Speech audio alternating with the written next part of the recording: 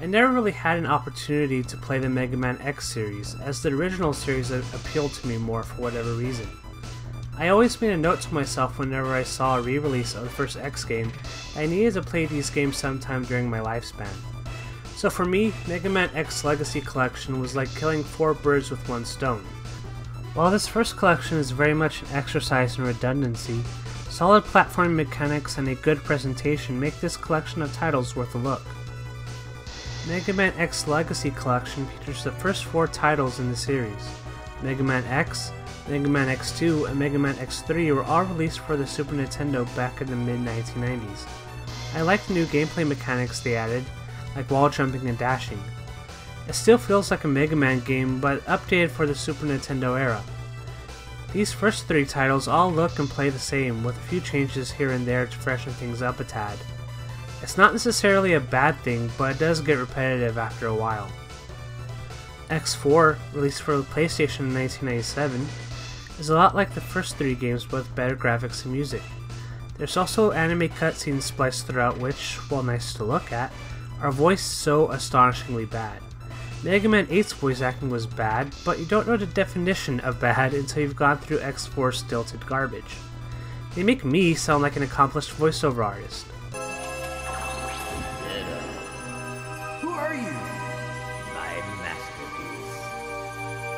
But who are you? After him. He is my nemesis.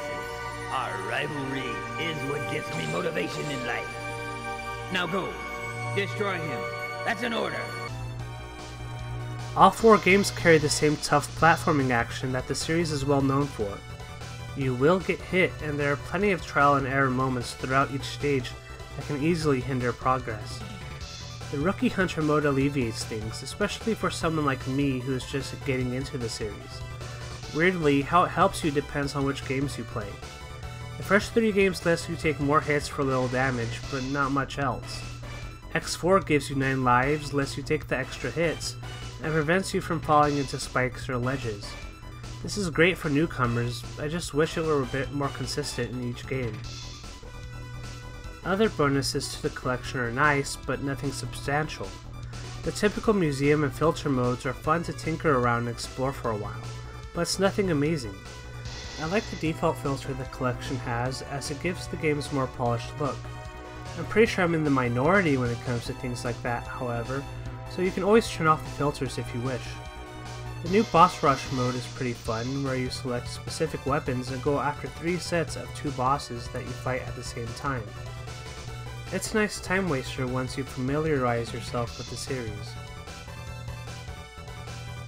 The first Mega Man X collection is a nice set of titles that come with some pretty nice extras.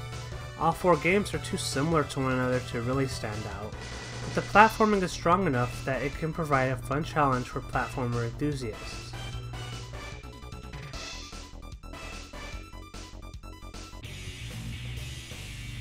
The second version of the Mega Man X Legacy Collection combines the last 4 Mega Man X games for those who are fans of the series' later titles. Unlike the first collection, which doesn't differentiate much from the set formula, these games actually do try to spice things up with new gameplay elements. The end result is questionable at best. Though it does provide solid gameplay for the most part, Mega Man X Collection 2 is a far more flawed collection than its predecessor. If you enjoy challenging platforming titles, X5 and X6 are likely going to be your favorites. Both are fantastic options, but if I had to choose, X5 had better level design than X6, which was frustrating to get through at times. Neither are particularly revolutionary, but play well overall. One word of warning, if you've only played the earlier X titles, you may be surprised by the amount of dialogue. The X series have always revolved around the Reploid struggles against the Mavericks, but going through mountains of text to get through the next area can be a chore. Even during gameplay, Assistant Aaliyah is always there to say something. As someone who just wants to go in and do it the old trial and error way, this was pretty lame. X7 brought the biggest changes to the formula, as this is the first Mega Man X game in 3D. Parts of stages are played in 2.5D, which are fine, but problems begin when the camera shifts to 3D and it has to be moved manually. This turns into a giant chore when trying to figure out how to clear an area. Depth perception issues based on the camera's position behind you, bad voice acting, and dated graphics make X7 the weakest title in the series. X8 ditched the 3D concepts and returns the series to its roots, though it kept the 2.5 style of graphics that make it look a bit too dated for my liking. It's everything that 7 should have been, an updated version of the X series that feels like the breath of fresh air the series had needed for so long. Axel's rapid fire abilities are also a great addition to these last two titles. X Legacy Collection 2 is just okay. X5 and X6 look great and provide fun platforming, though both fall victim to uninspiring stories and a lot of dialogue. X7 should be commended for trying to change things up, but the switch to 3D falls flat. X8 is much more polished, and it is probably the best title in the collection. The collection overall is probably best for those who are nostalgic for the PlayStation 1 and 2 era Mega Man games. Otherwise, there are much better platformers around on Switch with better variety.